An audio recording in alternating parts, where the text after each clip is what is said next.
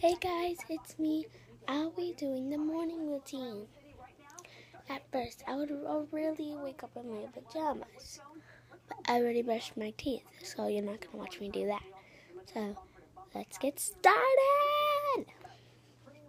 You'll be watching the news.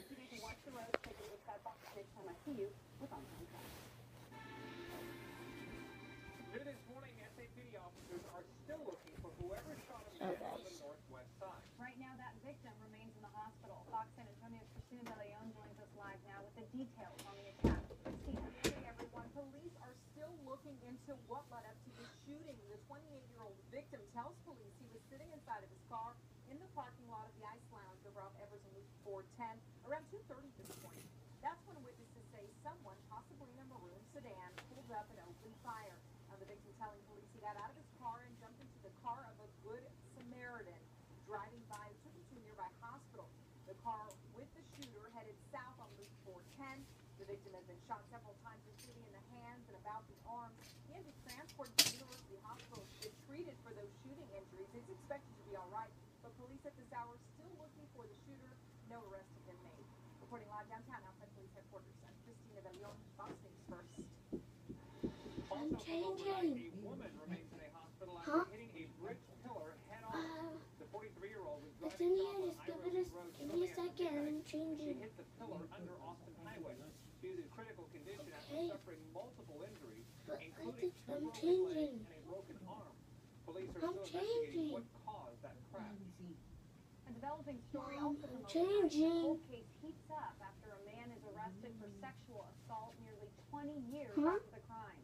35-year-old Robert Acosta is facing charges this morning. His DNA was pulled from a national database and recently confirmed as a match No, in I'm the still 1999 changing. case and two others in 2006 and 2010. It's facing a The different man is way. accused of pretending to be an officer, forcing two teenage sisters into a vehicle outside the mall movie theater back in 1999, then sexually assaulting them at knife point. A local college student is opening up about the night he was shot in the face and back during a violent crime spree. He spoke one-on-one with our Melissa Mega about the terrifying ordeal and how you can help him with his recovery. I was in shock, you could say. Mark Rodriguez describes the terrifying night that almost left him paralyzed. The bullet is very close to my spine, inches away. The 22-year-old still has a bullet in his back They couldn't take it out since it was too risky. and a scar on his lip. Within seconds, I'm getting shot at. The San Antonio College student stands on Monday, August 29th. He had just arrived home from a night class and was sitting in his truck outside his home on Viendo Street. I was having a phone Hey guys, that was me, my mom. Me and Melissa are whispering.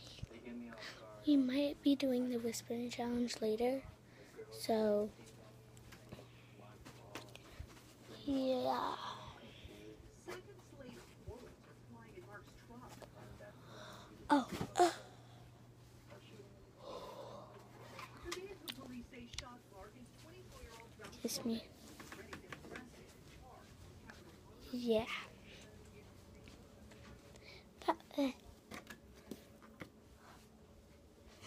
That's it.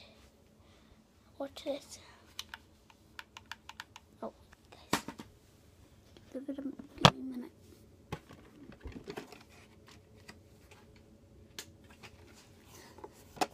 Watch the guy.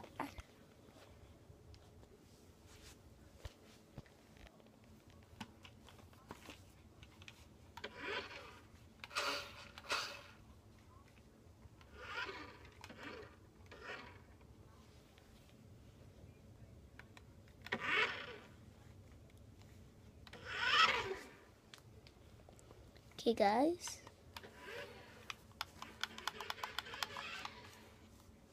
That's my. I got another one, but it's dead. It's dead. So, bye, guys. I'm gonna go and pack. I'm gonna pack my lunch. Bye.